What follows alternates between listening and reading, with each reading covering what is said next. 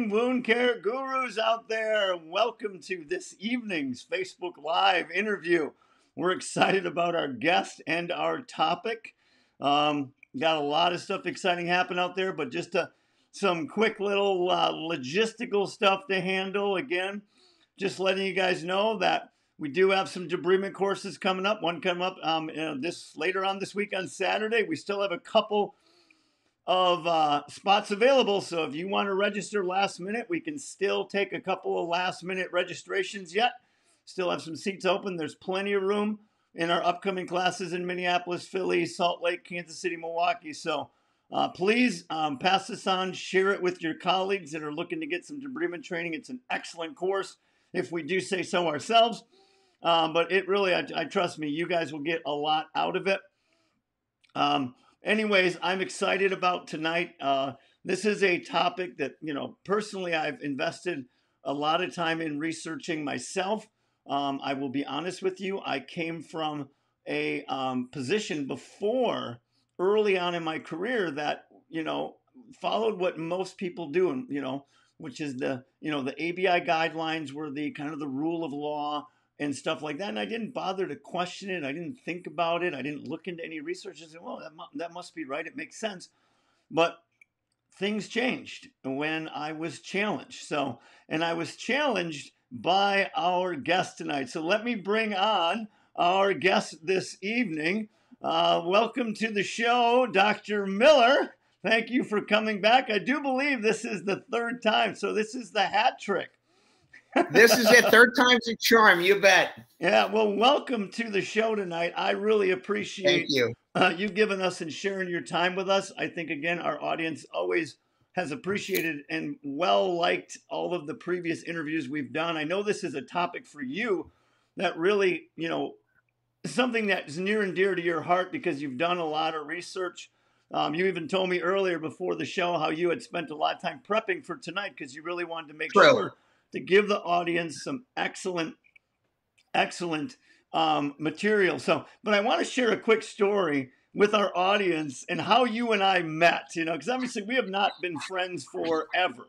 I've been in the wound care world myself for over 25 years. And I met you at a Wild on Wounds conference, I'm not sure, 6-7 years ago, probably. And I remember it because you were doing a talk and a lecture on the venous system and compression. And then we had organized a hands-on lab after it for the attendees to go, where we had them practice with different wrapping devices. And I was one of the room monitors and kind of observing the students and correcting them if they needed it, stuff like that. And I remember in your lecture, you talked about how you don't need an ABI as far as confirming how much compression is needed, because compression isn't going to cut off the blood flow. And I have to be honest with you, I sat in that chair and it was like a gut punch, because that went against everything I had been taught in previous seminars that I had gone to and what I'd read, what I'd been taught. And I was just like, I just sat there and it sat in my craw in just the wrong way. But it also got me thinking. I'm like, wait a second. He does have a point, but it's really just kind of not adding up to me. So I remember coming up to you after the lab was over. All right, we'd never really met before, and other just in passing at maybe a previous conference, but we really didn't have much of a collegial relationship or anything at that point. And I'm like, Doc, I got a question for you because I'm really struggling with this whole the ABI thing, and it can't compress. And you're like, here, Bill, and I'm just going to, for abridged purposes, shorten the story up. But basically what you said, here, let me demonstrate. And you said, give me your arm. And you grabbed my arm around the bicep area and you squeezed to a point to basically occlude my brachial artery. And when you got to that point, I was in quite significant discomfort at that point. And you're like, does that hurt? I'm like, yeah. He goes, do you think a compression bandage can create that kind of pressure or pain when you wrap a leg? I'm like, no, that would make no sense that it would ever done it, because I had wrapped my own leg, had my other leg wrapped before, just in practice things. I'm like, never completed that. So that was a eye-opening experience for me. It's like, wait a second, how do these wraps collapse those deep arteries when you showed me how much it took with your hand to collapse mine? And that really led me into really starting to challenge the evidence that was being taught as evidence. And I know that we were kind of talking earlier, so, you know, about what are some of your own personal thoughts on what is often considered evidence-based practice today? It's an interesting concept. We get out there and we talk about being evidence-based practitioners, and the problem is that it's words that we use. You know, the problem is that people they pick and choose what evidence they like and say, I'm evidence-based here and here, but nobody ever says, well, I'm not evidence-based over here. And, you know, the problem is in wound care, the evidence overall really sucks. It's not good. There's very, very few good double-blind randomized studies. So you pick and choose. I mean, you know, what's left if there's no double-blind randomized studies, which again, very poor, very hard to do. Well, then the next thing is expert consensus from those. But the expert consensus needs to be based on hard facts, things like anatomy and physiology. And as we said earlier, the laws of physics, you know, Boyle's law, Poiseuille's law of Laplace, the laws of physics are irrefutable. They've never been changed. Right. So recognizing that there are people grinding their teeth now saying, much like I did, oh God, if I only can get out of high school physics, I swear to never, ever, ever do this again. For better or worse, my wound care practice is based on all the laws of physics. It's a horrible admission. I do so publicly with no pride. But, you know, and again, back to the evidence. You say, well, I'm an evidence-based practitioner, but I use Dakin's solution, which has no evidence, none, zero, zip, right. None. And the evidence there is in the article I wrote called The Death of Dr. Dakin's Magical Panacea, cuts it to shreds in 5 different ways. Swab culturing, which there are still people, you know, I tell people, you want to swab a wound, go ahead, but then you have to get a fresh one and swab your nose, and whatever we grow, you have to let me treat. And I've never had a nurse in 30 years agree to accept that premise. Right. Using negative pressure at 125 continuous. 99% of the negative pressure in the world is 125 continuous. And it makes absolutely no sense. And there's no literature that shows that's the best. In fact, there's literature showing that's not the best. And I did a paper years ago in Wounds talking about why it's not good. Una boots here in Indianapolis, tuba grip, you know, 5 millimeter, we'll talk 5 millimeters, 10 millimeters of compression. That's the compression used at almost every wound care center in Indianapolis. Una's boots, the Cochrane report absolutely comes out and condemns them. And yet they're still doing that. And last but not least, diabetic neuropathic plantar-based ulcers. Everyone agrees TCC is the gold standard, and yet there's less than 20% of people doing TCC. Right. So I have a real conundrum, and I tell people, look, it doesn't matter to me what you're telling the public as long as you admit that you're not doing evidence-based.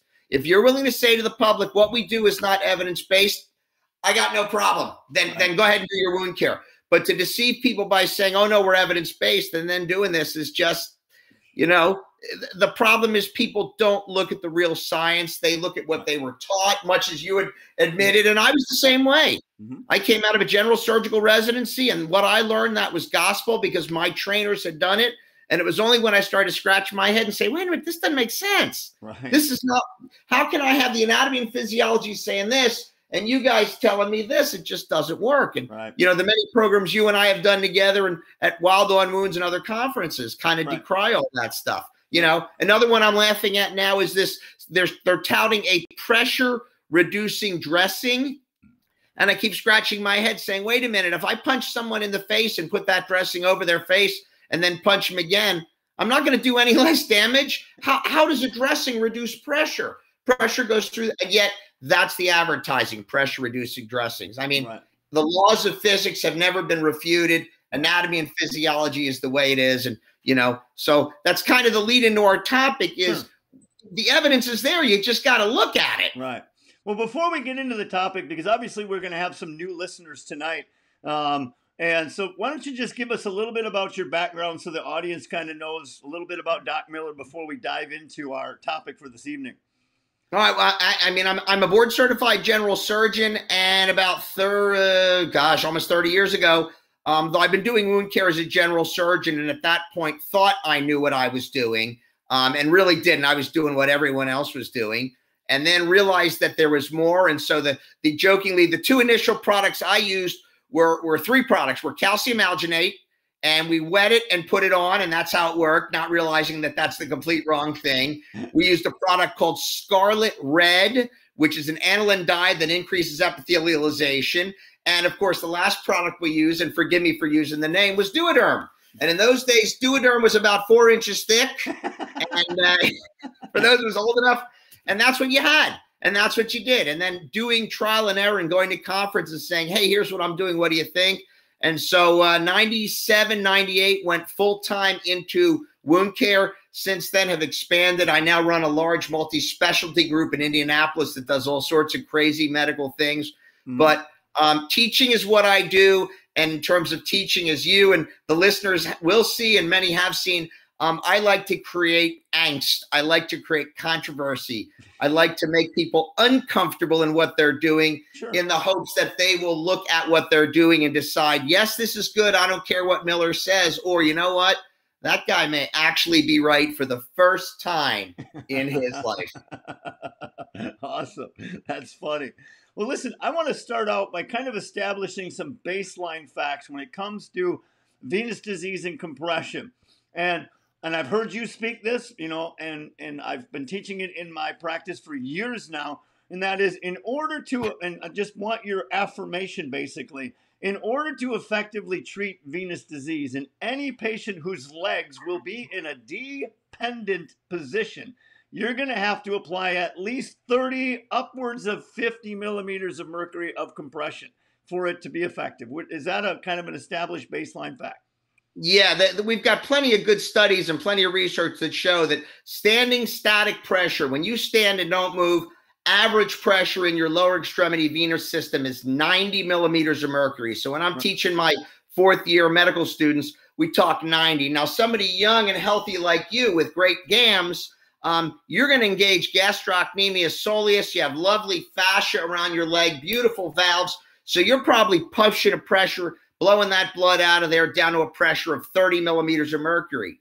When you look at someone old and feeble like myself with a total hip on both sides and a total knee on one, I've got so much scarring that the best pressure I can probably get, and the overwhelming majority of our patients are, as you said, even pumping and whatever without elevating the leg, let's make that dependency, best they can get is 50 to 60 millimeters of mercury, and that's best. Wow. So that's kind of your keying pressure for those that you're going to see. You're not going to see the 30s. I love my nurses and therapists to wear compression stocks at 30.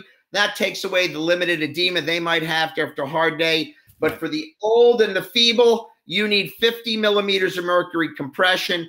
And that's what almost every product in the venous spectrum that they talk about, from the Velcro-based products to the 4-layer, 2-layer, whatever, they're keyed at 50. That's what you're looking for. All right.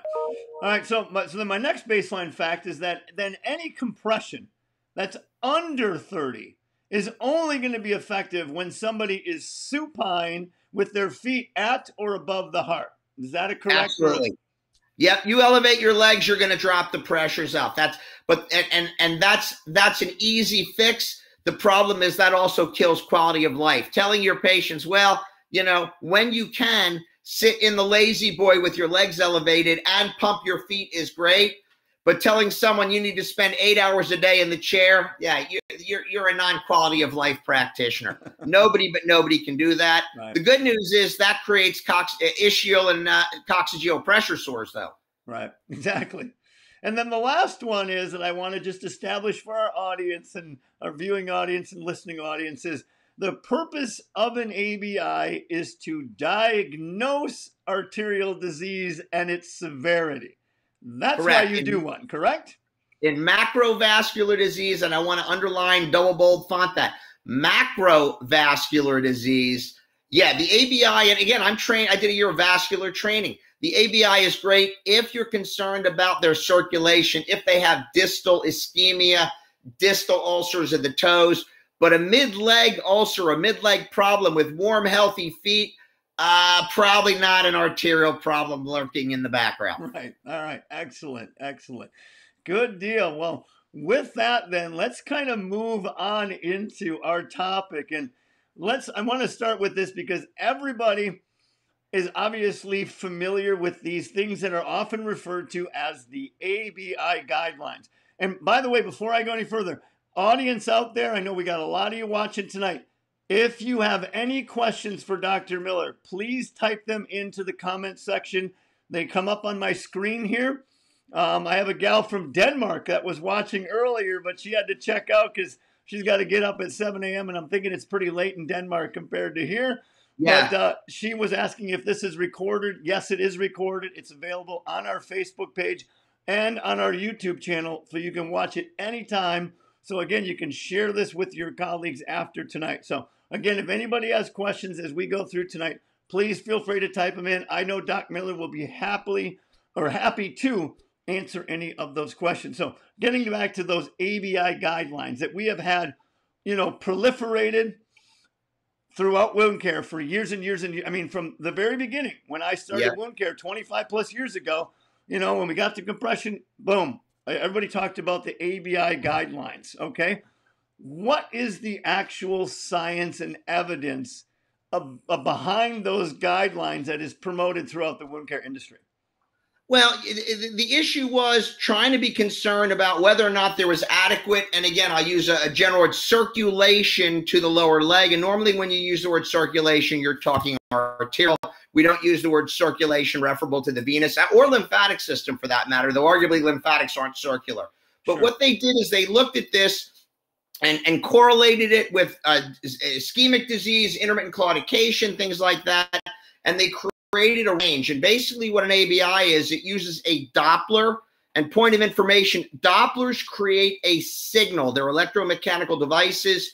You palpate a pulse. When you use a stethoscope, you are hearing Korotkoff sounds, but an electromechanical device, Dopplers create signals. So you put the cuff on above, you put the Doppler on the brachial artery or your radial's fine. You blow the cuff up until the signal disappears. When the signal returns, that you write down that number. It's systolic. You do the same thing in the foot, either dorsalis pedis or tibial, posterior tibial. Same thing. Put it on the calf low, pump it up, signal disappears, blow it down as soon as the signal reappears. And it's the ankle number over the brachial number gives you a ratio. Normally, legs should have better circulation or, bigger vessels. So 1 is what you're looking for, equal circulation, leg and arm. If you get a 0.8, where arguably the arm or leg circulation is 80% of the leg, they consider that compromised arterial circulation. And then there's gradations. A 0.2 ABI is critical limb ischemia.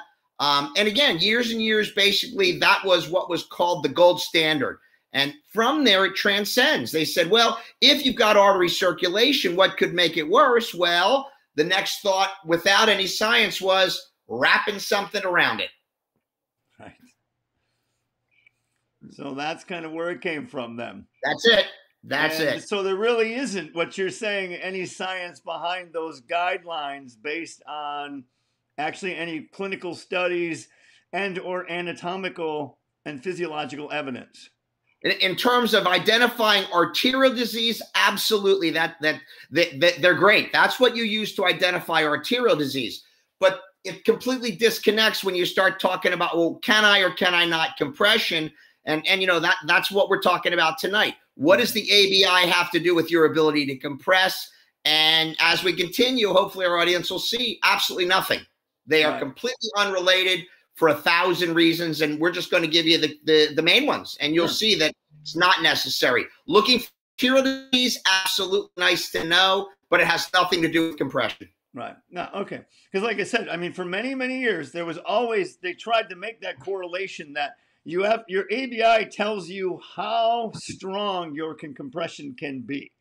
And, and like I said, but, like you and I remember talking to you about it, and I went out there myself and tried to find studies that backed up these ABI guidelines. I couldn't find anything where they did a clinical study that showed this correlation that they were trying to infer by these guidelines. So let me No. ask you this, and why do you think these guidelines were established in the first place and then promoted? If there's no evidence behind them, what's the point of pushing something like that out there? Paranoia. I mean, it's the same reason why several of our wound dressings print on the dressing this side down, even though you look at it and it's obvious. Basically, what I believe, and I have no proof to back this up, is that when they started to look at this, they didn't ask clinicians. They had their legal department say, well, what are the potential complications? And some legal eagle said, hey, you know, aren't you guys worried about somebody wrapping it too tight and cutting off the circulation? I mean, you know, people wrap stuff around their neck and choke. Well, won't that happen? And so basically they said, well, let's see what the artery studies are. And they said, okay, 0.8 or below is arterial disease. And then they created an artificial connection and said, all right, we have this unfounded scientific paranoia over here. And on this side, we've got this science that's unrelated. But you know what? We need to cover, because the first time someone does that, you know, it's like, why did they put their poodle in the microwave to dry it? Well, because they thought it was the same concept. We better write this down. But as you said, there's no studies. There's no studies showing that correlation, and there's never been a correlation, but we've all been trained that. And the problem is there are millions of patients that can be helped that are not, because people adhere to this unscientific, non-evidence-based paranoia. All right.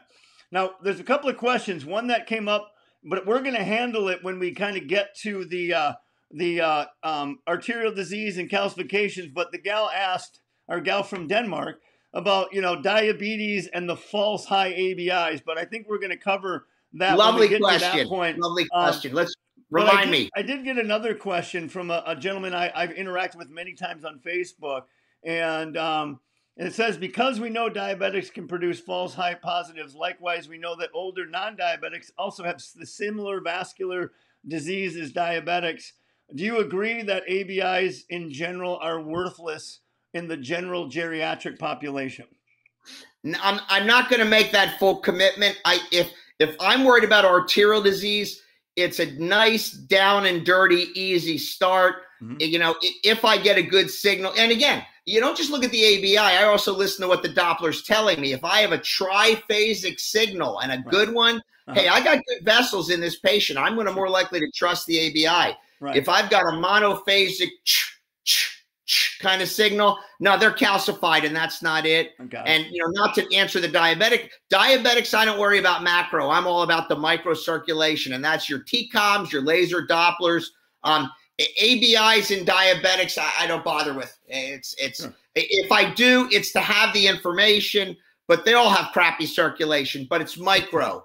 It's micro. More micro than macro. Got it. Right. Excellent. All right. Excellent. Thanks for that. I think that handles that question. Great question. Well. So let's move on here. So let's kind of talk about compression then. The use of compression with different underlying conditions. And let's talk with the first big one that, you know, we already went with the ABI guidelines is arterial disease.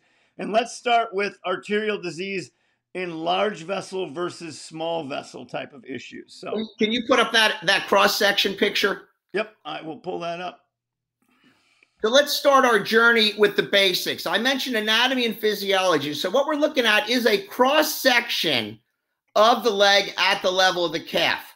Now, the analogy I use is when people are going to ship something fragile to a friend, you don't just stick it in the box. You stick it in the box, you surround it with bubble wrap and packing peanuts and lots of things to do what I call take the crush, so that your fragile item doesn't get crushed. So when you are looking at this cross-section of the leg, if you look at the bottom right of the picture, you are seeing in red the major artery, and you are seeing in the middle near the bone the secondary artery, anterior tibia, posterior tib, and of course the dorsalis pedis. At that level, they're not. That's just below the trifurcation.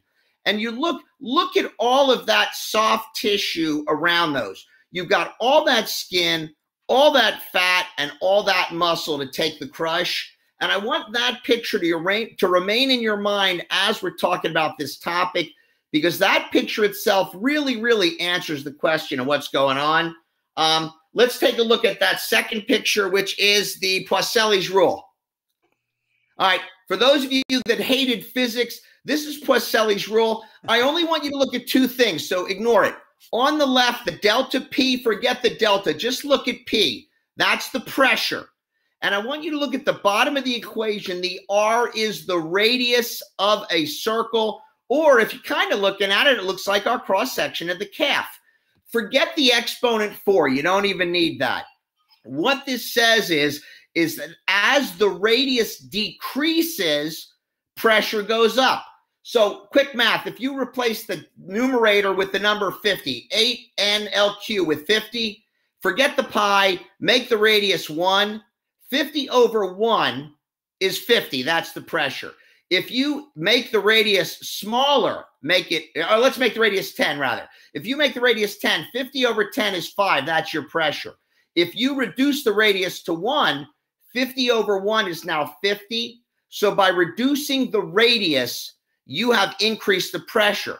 The reason for that is when you're applying compression around the smallest part of the leg, the ankle, that's why pressures at the ankle are higher than at the calf, because the calf is larger, the radius is greater, and the pressure change between the calf and the ankle is quite varied. That's why the pressure in compression socks is two numbers, 40, 30. 40 at the ankle, 30 at the calf, because like toothpaste in a tube, you want more pressure at the distal end and less pressure high, so the pressure gradient is high to low, pushes the venous out. Sidebar tip, we use an ankle circumference of 19 centimeters as our absolute go, no-go for compression. If the ankle is 19 centimeters or less, we will not compress based on Poiseuille's rule. At that point, we would add ABDs or 3, 4, 5 layers of the cotton or whatever and pad that out. But just as a tip, 19. But Poiseuille's rule is the law of physics that explains why the potential for pressure to cause problems exists. But let's talk about the anatomy of why it doesn't. Let's bring up that calcified picture. So here's a patient with calcified arteries. And again, Bill, you mentioned, and I reiterated, 50 millimeters of mercury is the pressure that 4-layer compression, 2-layer compression, Velcro inelastics, that's the pressure that you need. Remember, we start at 90, engaged gastrocnemius soleus, that gets you to a pressure of 50 in the feeble. That's the patients we're seeing. I don't mention 30. But look at that calcium. You can go back to you, Bill. I mean, Bill, you're a strong guy. You bodybuild. I just started to go back in the gym to be a power lifter. With all your strength, Bill, are you strong enough to crush calcium?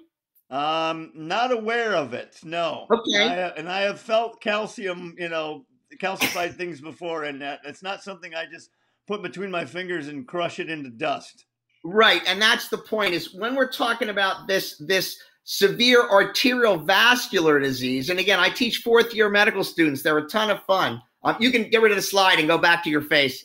The issue is you can't crush calcium. It's not possible. And in fact, when I'm doing an ABI, in answer to that first gentleman's question, when I'm doing the blood pressure cuff, I take the blood pressure cuff up to 200 millimeters of mercury. Once I hit 200, if I still have an arterial signal, I stop. Because if I can't shut off the vessels at 200, then I'm not going to shut them off at 220, 240, 260, 280, 300. It's not going to happen. So I don't torture the patient. They become non-compressible. But non-compressible is non-compressible. Right. How can 50 millimeters of mercury crush calcium? And more, if you remember that that picture of the veg, do you mean to tell me that someone is able to generate enough circumferential compression to crush all that skin, all that fat, all that muscle down and crush 2 tiny little arteries? And even if you could do that, you wrapped a steel girder around them, how long would it take for the patient to scream in agony? Right. Seconds, not even that. I mean, patients get complained about too tight when it's 30 to 50 millimeters of mercury. Right. You can't possibly, it's not possible to crush calcium.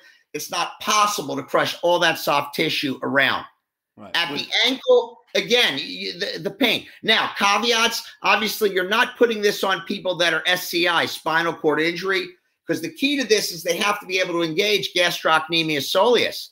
So you're not going to put this on a para or a quaddy because you are then creating pressure constant without anything. And remember, capillary closure pressure 32, these wraps go on at 50. You just shut off the capillaries and created a pressure-based tissue injury. Right.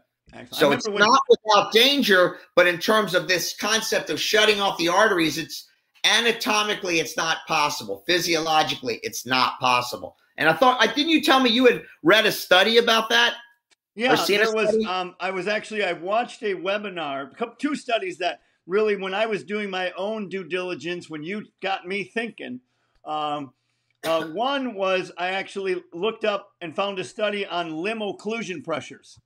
And this study found that in order to occlude arterial flow off in a limb, arm or leg, it would take 250 to 450 millimeters of mercury.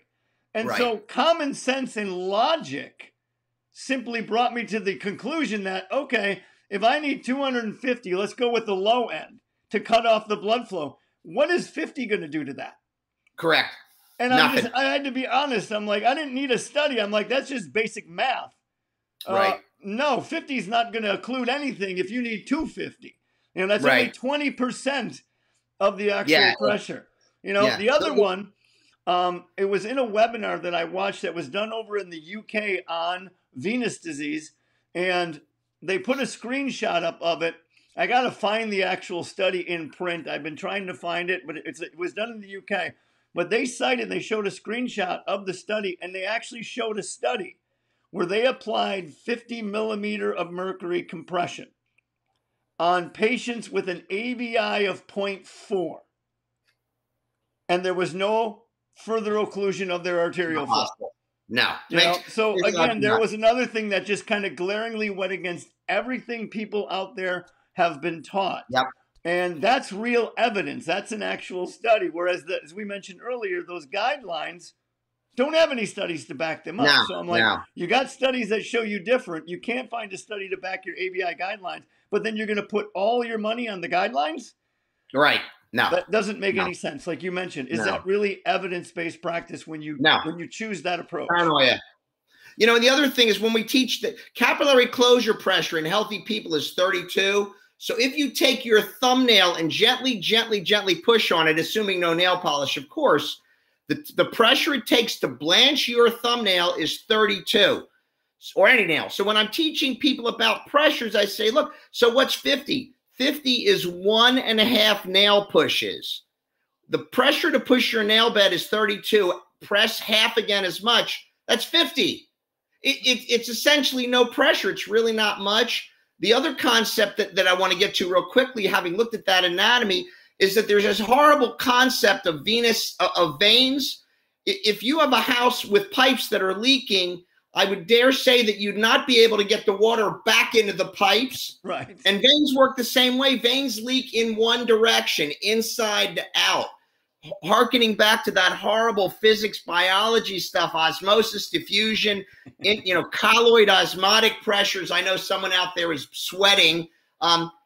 Veins leak. Veins don't absorb. There's essentially nothing going back in the veins. And arguably, arteries leak too. They're not solid. They're porous. We know lymphatics leak. Everything leaks, but you're not able to get fluid back in. So we will discuss later, and someone will say, oh, my God, I thought that you were pushing fluid back into the veins.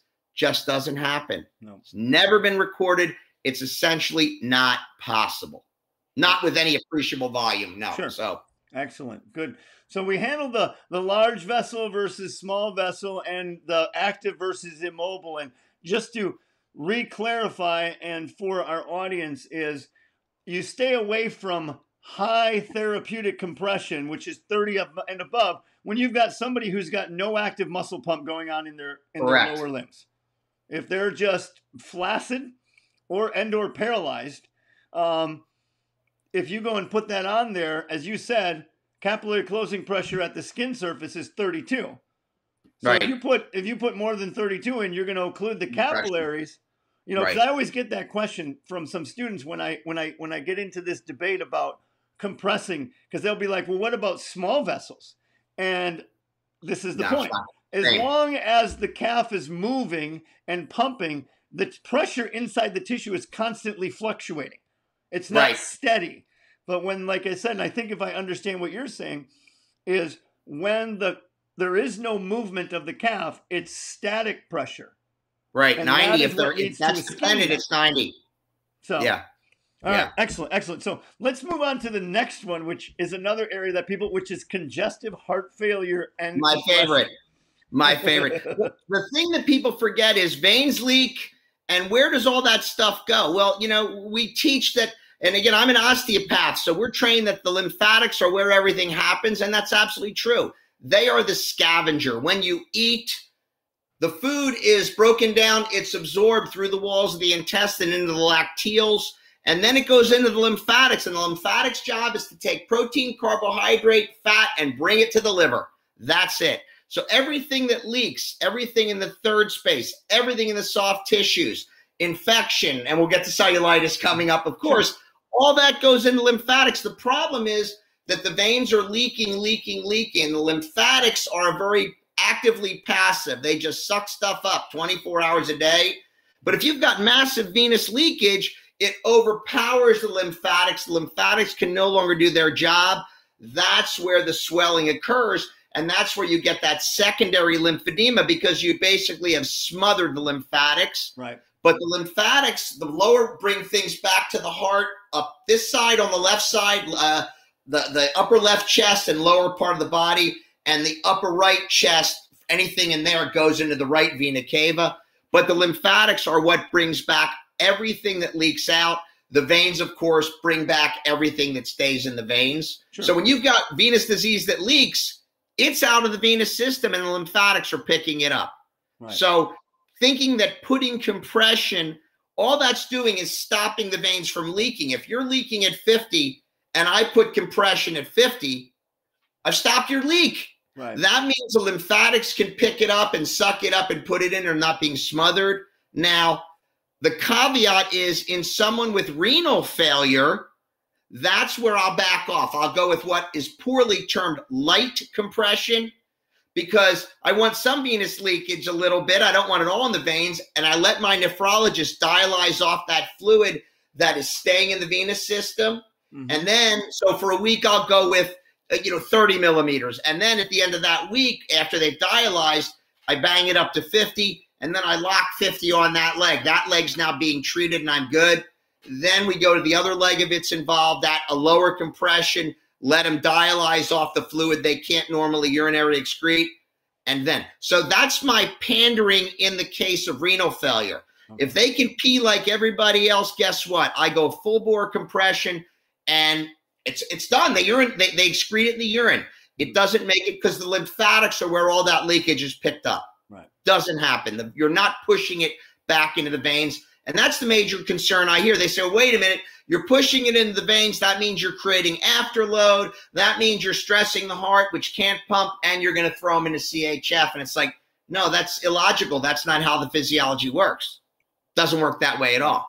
You're not increasing afterload. You're not. The afterload is self-offloading, and you're just preventing that from happening, but it's not increasing it. All right. Excellent. Good point. Excellent. So the next one is DVTs. My favorite. This is the one where when my students and people come to visit and I ask them that, and they know looking at my face that I'm going to give them an answer they're not happy with, but the knee jerk is, oh my God, I'm going to say no. So what do you want to do? You want to put up the Virchow slide first? Let's put up the DVT slide. Let's have some fun. So that's a DVT. There it is. Look at that nasty thing. The valves are working in the middle picture, and son of a gun on the right, something happened, and you now got a massive DVT in the leg, and the blood stops, and of course the edema and all the other stuff, and you worry about progression. And of course, to speak for our audience, you're all worried that, oh my gosh, what if what you do pushes the clot away, breaks the clot loose, breaks loose an emboli, and you put compression on? Am I going to go to jail until my beard is down to my knees? And so with that, let's bring up the next slide, Bill. Let's talk evidence and science. All right, so for those of you that remember, this is Virchow's triad, Virchows. Did not have the pleasure of meeting this gentleman, but he was brilliant. These are the three components of DVT or any kind of thrombosis.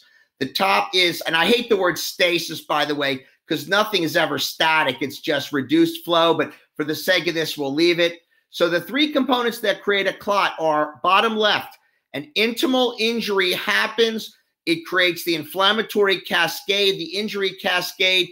You get increased coagulation. You get deposition of things, and the platelets start to coalesce. The platelets then grab the fibrin and all that other stuff, and of course, you wind up with a clot. It's exacerbated by the fact that the blood is hypercoagulable. I hate the word thick. And of course, what do we treat it with? Blood thinners. So we're stuck with that term. And of course, then the problem is that the blood flow is poor. So the combination of poor blood flow, also called stasis, blood that is extra thick, also called hypercoagulable, and the inciting injury to the vessel wall creates thrombosis. The reason this is up is this is why clots form. And the question of the audience is, of these three components, which of them can you definitively impact on? Well, you can't do anything for the vessel wall injury. That's out, that's internal.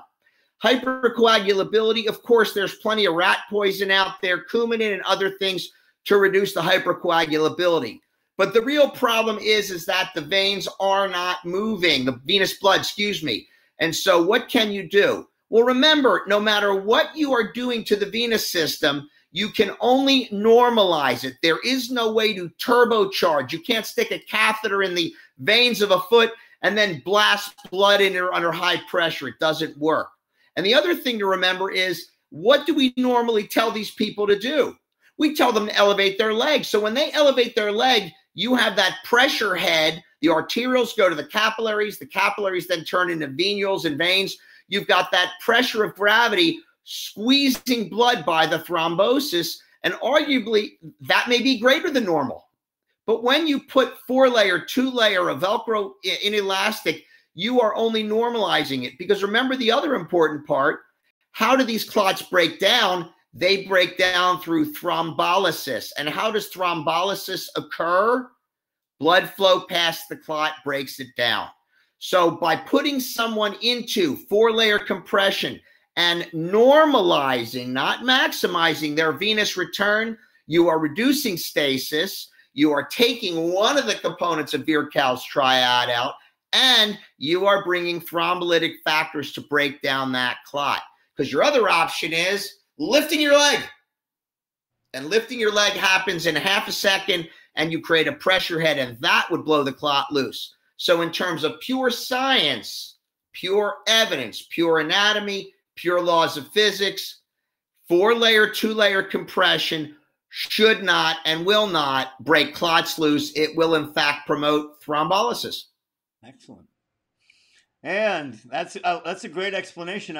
This is the first time we've really understood it. I haven't dealt with a lot of DVTs in my career, so it's good to understand that for my students going forward as I continue to no teach evidence. there. So, and again, no evidence to the contrary. No one's ever done a study that says, oh, no, you put it on, it busts the clots loose. It's never been done. It's that same paranoia as the ABI. There's no science. It's just, and it's a knee jerk. It's all often funny, Bill. I love to ask the question just to watch their faces because they just get this horrible look of pain. Like, oh, God, I know he's going to say yes about compression, but I just can't bring myself to agree. We just got a question that popped up on this subject, and it says, does the same process work for people with chronic DVTs?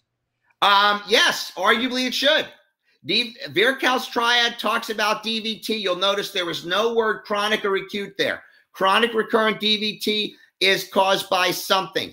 Again, in patients like that, they've got recurrent injury to the venous intima. But again, if you maximize venous return and maximize venous flow, then according to the laws of physics and the scientific evidence and the physiology, you should reduce the risk of DVT. No question about it. Excellent, excellent. Plus the pain, plus the swelling. Right, yeah, exactly. So for our last topic is, of course, is the infamous compression with cellulitis. Oh my God. Just had another case of that. They called me and the nurse said, couldn't get hold of you, sent her to the ER with cellulitis. And I said, what was the problem? Well, the leg was red and hot and swollen. And I said, who did it bother more, you or the patient? And she said, you know, honestly, I think it bothered me more. And I said, why didn't you go to the ER? If it bothered you more, you go to the ER. The patient didn't need to go. You go to the ER. You know, same with antibiotics. I put her on antibiotics. Who did it bother more? Why didn't you take the antibiotics? Right. I mean, this is the age-old conundrum of inflammation versus infection. And we've gone over a million times that we don't have the time to go into odor and drainage, which I still get occasionally and keep saying to people, it has nothing. When you have a inflammatory condition, edema, and a hole, the organic fluid leaks out, it rots and smells, and we don't treat death with antibiotics, but you know, sometimes you win. But the cellulitis is the same thing. It's, if indeed it was a venous inflammation, you know, a venous dermatitis, right, that's just the yucky venous blood irritating the tissues, causing inflammation. Right. And my argument with that is red hot, swollen, tender, I just described a sunburn. Nobody takes antibiotics for a sunburn. Red hot, swollen, tender, I just described a sprained ankle.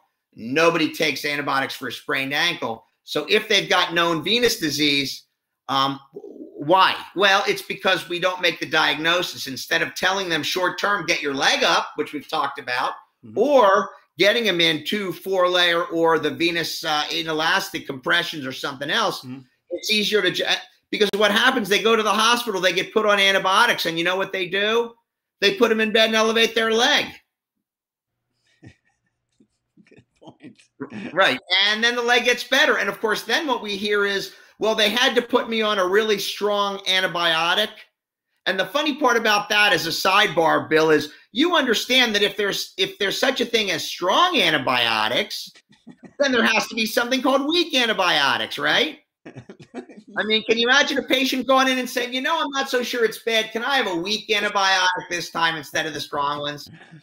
Oh, yeah. Doc, I'm sorry. Your comic relief in this, on our interviews, cracking. I got smiley faces and laughing emojis all over the comments section. Yeah, it's just pandering to paranoia and foolishness. But the thing to remember about, now let's say it's a real rip-roaring cellulitis, a rusty dog chain and nail, and you got a pus-flinging leg. And of course, that's where, you know, in reality, it's like, well, I'm worried about compressing. We just go back to our earlier discussion. Where does all that stuff in the third space, the skin, the soft tissues, the muscle go? Into the lymphatics. But if you've got that kind of inflammation, now you've got the venous leakage goes way, way up. The capillary leakage goes way, way up. So once again, your poor hapless lymphatics that are just trying to mind their own business and suck stuff up get smothered by all that venous leakage. Right. You lose lymphatic function. And remember, lymphatics also look down, and the protein, carbohydrate, and fat, that's also called white blood cells, and that's also called bacteria. Because remember, your lymph nodes are monitoring stations. They're looking down and saying, I see protein, carbohydrate, and fat. That was yesterday's bologna sandwich. Uh-oh, protein, carbohydrate, fat. That's an infection from that rusty chain. Alert the immune system. Let's get some white cells, some monocytes and stuff down here. Let's get the lymph nodes enlarged so they can be more active. So with a true soft tissue infection, oh my gosh, you bet your butt you want compression, because if I can stop the veins from leaking, now I've got my lymphatics maximized and doing what they're doing. Right.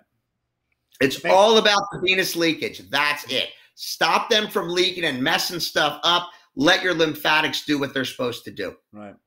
And I think a lot of this times, you know, Doc, the way you put it, and obviously I appreciate your science and your evidence behind what you present. Well, a lot of times when you start really thinking about it, a lot of this stuff boils down to common sense and logic.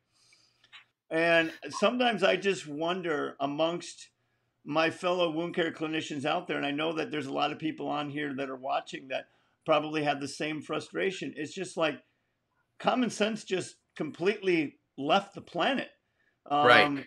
And it really just, you know, it frustrates a lot of clinicians. So, you know, it's interviews like this where we're hoping that we can educate the masses. And, you know, again, these are recorded. people can go back. So again, to my audience out there, and anybody who watches this, please share. I mean, you can go to our Facebook page or our Wound Care Gurus and copy and paste the link and email it, text it to your favorite person that really needs to hear it, and have them watch this. I got a question that just came up here. Let me just make sure I didn't miss an earlier one because there's been a bunch of popping up. Let me go while you're looking at real quick. One of the things that we talk about, and I gave this lecture at Wild on Wounds, and I called it Herding Cats. And we'll be working with Bill to present this in a different format. And it's basically, how do you talk to doctors, physicians, know-it-all providers that really don't know anything?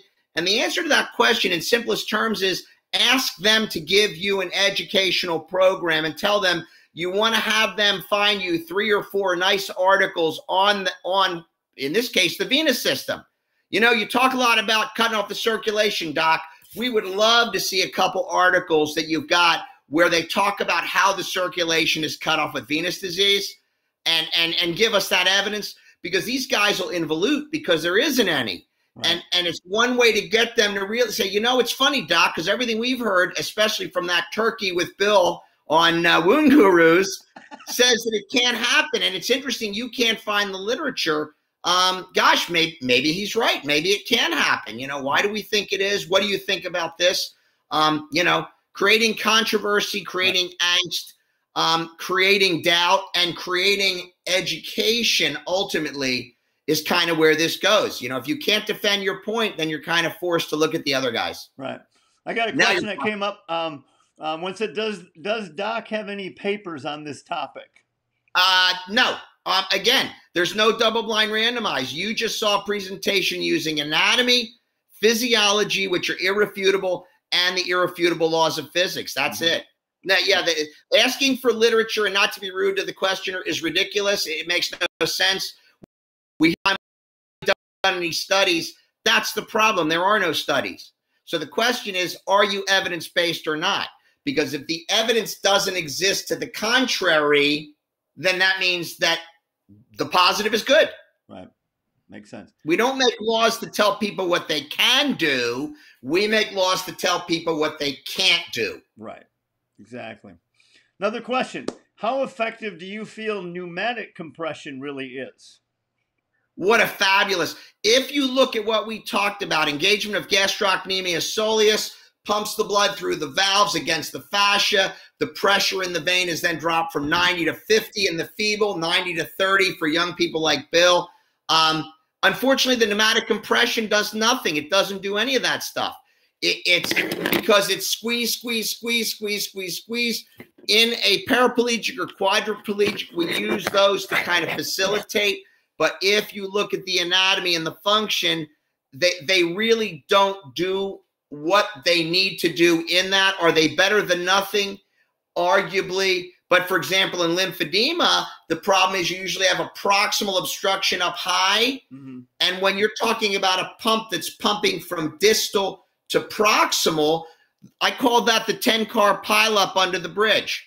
If there's a 10-car pileup under the bridge and you try and push car 10 forward, all you're going to do is smash them all together. You have to take car number 1 and move it under the bridge. Go back and get car number 2. Move it under the bridge, get car number 3, move it under the bridge, car number 4. And then you can start getting car 10 and move the whole pile forward.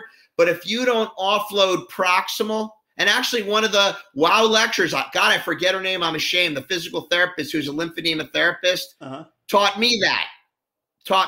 And I've said, that makes so much sense. That's why most of the pumps are better than nothing. And not to kill, but not much, because they don't reduplicate the physiology. So the answer to your question is, if they can't engage gastrocnemius soleus, pump their ankle, they're better than nothing. If they can, you don't need them.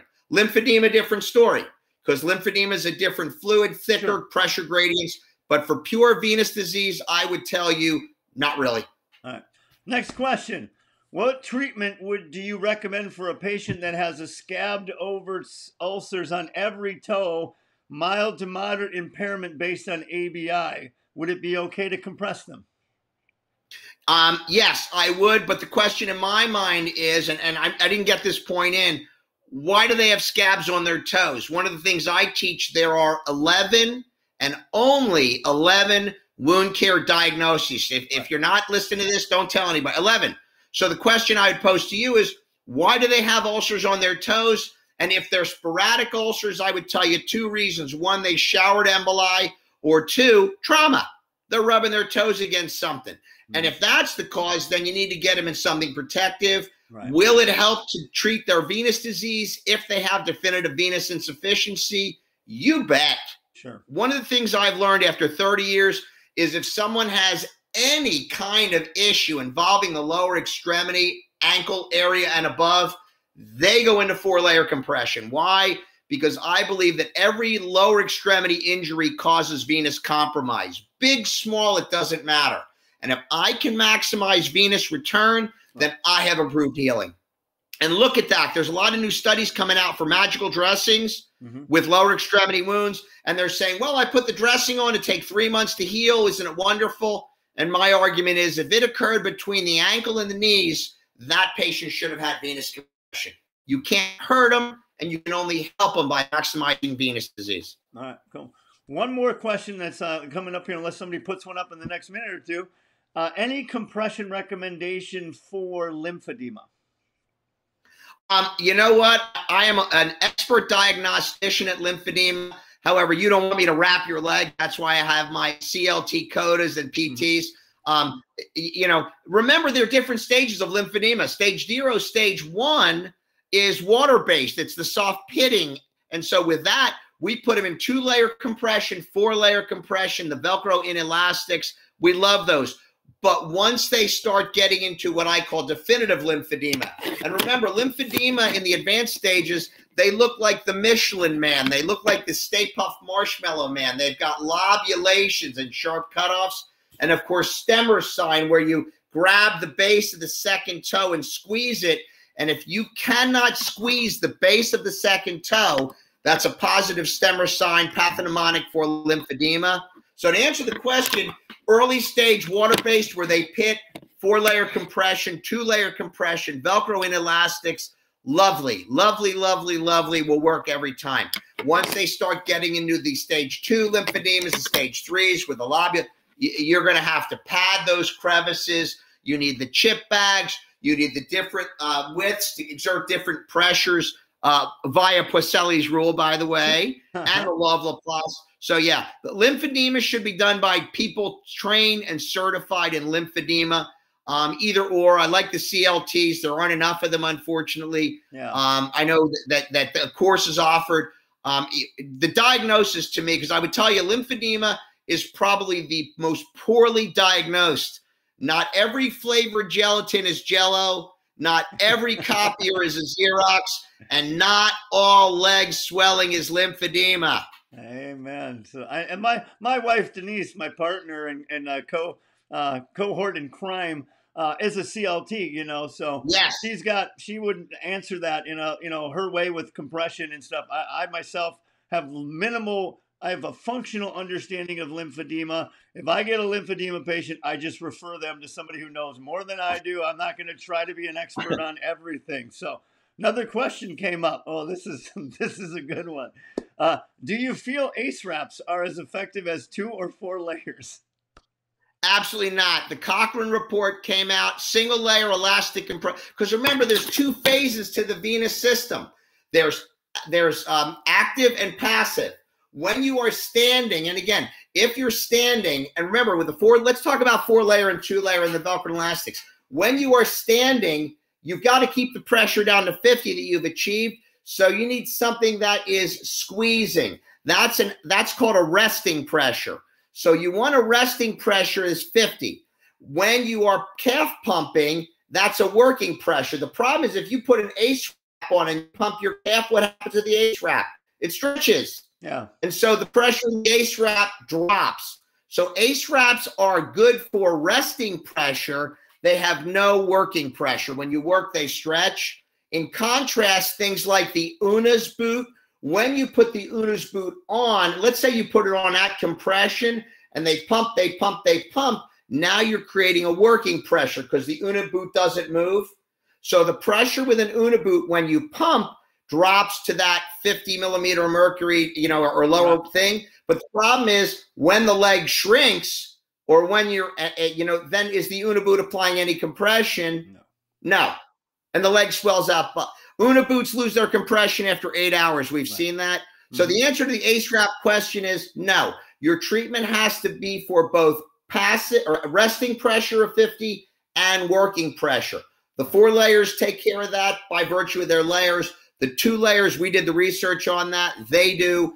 ACE wraps only provide resting pressure. You're missing 50% of the treatment. The other thing is that no one can apply an ACE wrap the same pressure. Remember that law of Poiseuille. Right. Are you sure that you can apply the exact same compression on each layer as it goes up? No, and you wind up with legs that look like the banister on the stairs. Right. And to add to that, Doc, I have a great article, and I can, you know, anybody wants it, you can just email me at bill@woundcaregurus, or message us through our Facebook page. But there's an article that was written, it was published in podiatrytoday.com, and I have a link to it, and they talk about all the different forms of compression, and they actually make the case in there why ACE wraps are ineffective, because they're actually too elastic. You want to have some elasticity, but if it's too, you basically defeat the purpose of it, because it's just too stretchy then. Right. And it becomes less and less effective. You know, even if you look at some of the things like the single layer wraps that are approved for compression, like Sure Press and Cedo Press. Right. They don't stretch like an ACE wrap does. Right. You know, and so there's still a limited range in there. And, you know, from what I've understood and some of the stuff I've read on, you know, when you get into short stretch bandages, you know, those are bandages that are anywhere from inelastic up to a 60% of stretch. Long stretch are 140 to 300%. Well, if you get to 300% like an ACE wrap, it's pretty much useless, because it's too, like I said, it's too elastic. Can overstretch. Yeah. Yep. The only other quick point to make before we sign off or whatever is I want to remind people that the goal of this is success, and your patient is ultimately the one responsible. So when I've got a newbie or a patient that I'm concerned about, when I'm telling my nurses or my team to put the 4-layer, 2-layer, whatever, I always tell them to put it on loose, and arguably not so much the Velcro elastics, but the stuff you throw away. And I tell them to put it on loose the first time. Now, granted, you could say, well, you're throwing one away, but my argument is that even if you put that 4-layer or 2-layer on loose and you measure ankle and calf, they're still going to shrink. But you haven't hurt the patient. You haven't put it on at compression, which is the 50, because then the patient's going to have success. Their leg is shrunk. You haven't hurt them. And then I say to the patient, wow, that's amazing. You shrank 1.5 centimeters at the ankle and calf. You know, can we add 10% more compression, 15 more compression? It won't hurt, and it'll make things happen even faster. And they do that. So when in doubt, go low, sacrifice that wrap for the patient's well-being. It's wound care psychology, because you get them on the road. Then if the next one's a little bit more snug, they already know it's successful, and that's the important thing about all this. I've always kind of taught that to my students. When you have somebody that complains that it's too tight or it's too painful, you know, because they're not used to that tightness. It's not, as I always tell them, it's not cutting off their blood flow. Let's just make that clear. It's just an uncomfortable tightness. So I always tell them, I said, you know what? Start low and work your way high. It's called acclimation. Uh-oh. Hey, Doc, you froze up. We lost you. He said that might happen tonight, everybody. But he said he would log right back out and come right back in. So I'm just going to let Doc relog back in again. And I got a question that came up well, here he comes. He's back. He is back. We lost you there, Doc, for a second. What happened to you? Nope. That got cut off again. But anyways, somebody asked about having my wife do a lesson on lymphedema. I'm more than certain that we can probably make that happen, and I think she would love to do that. as soon as the doc re-signs back on here, everybody, there's one more question. Somebody about a favorite 2-layer. I mean, there's a number of different 2-layer products out there. I'd be curious to see what, Doc likes. I mean, there's the Coban system and a few others, but I'd be curious to see what Doc has to say. So while we're kind of waiting on that, I appreciate all of your feedback tonight, guys. You guys have been a great audience.